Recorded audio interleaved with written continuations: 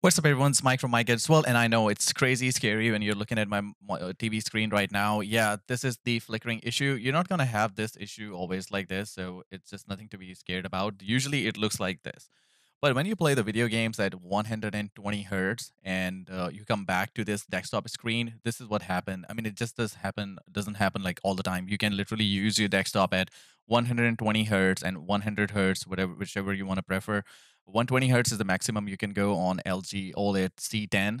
It is 120 hertz 4K. The native goes to 60 hertz, so you have to make sure you go to the PC resolution. You have to scroll down a little bit, and there you go. You find 38, 40, 2160. So 2160p, you do 120 hertz. But this is where the problem starts. As soon as you set this resolution, you will get to do everything that you can do normally on your computer. But as soon as you start playing a video game which is the gsync compatible, that's when the issues start. So when you do the adjustments on the Nvidia control panel, make sure you come to the Windows settings and mash this refresh rate, because sometimes, like, if your refresh rate is 119.880 hertz, it's going to have a mismatch with the Nvidia control panel and with your Windows refresh rate settings for the monitor. So make sure they both are aligned, they both are showing the same numbers.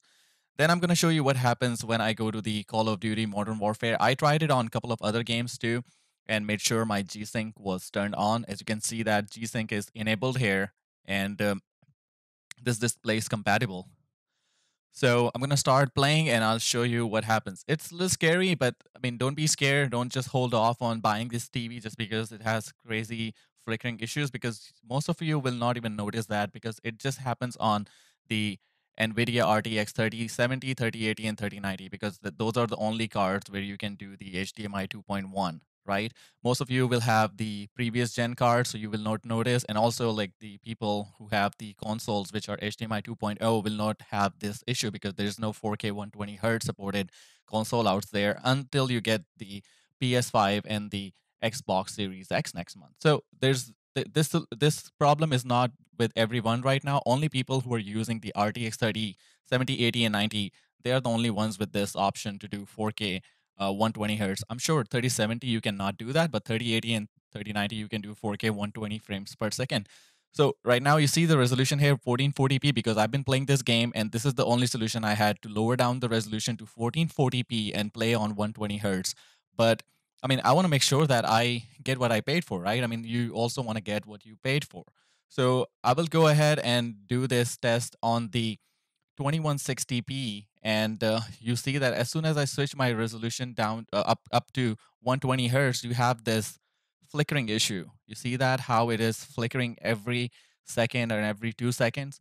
This is the issue, and a lot of people are having it who have the RTX 3080 and 3090, and they try to play the PC gaming on LG OLED C10 on 120 hertz. So this problem has already been sorted out. Like, I'm just doing this voiceover. This problem came when I started playing a week ago, and video is kind of late. But the solution that I found is not available in US right now. There's a firmware update which is just available in the on the Korean website. So if you go to the South Korea website and you download from there, it will work. But I'll recommend not to do that. I have done that on my TV. It's working flawless, but I don't know if I'm gonna get automatic updates in future for the US. It's just kind of confusing, right? I mean, I just use these TVs for the testing purpose, so I just don't want you to do that on your TV. But I mean, if you're eager enough, you want to do the update, you can head down to the website, the Korean website, South Korea website for the LG Electronics, and you can download the firmware update from there. But LG knows this issue. It's been already discussed. I already contacted the customer support myself. So they are working on the US update. So as soon as you have that update, you will have the clean 4K 120 hertz without any flicker.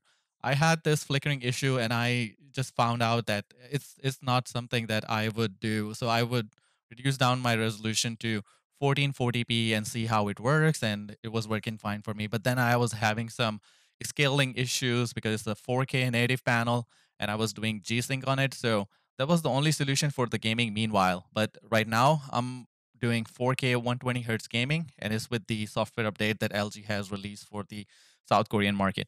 All right, this is it from this video, guys. Make sure you subscribe to my channel and give me a thumbs up if you like the video, and I'll be posting another video about the a new feature that LG has introduced in the new update. So if you want to know about that, make sure you hit the subscribe button and hit that notification bell. I'll see you guys in another one. Until then, peace out.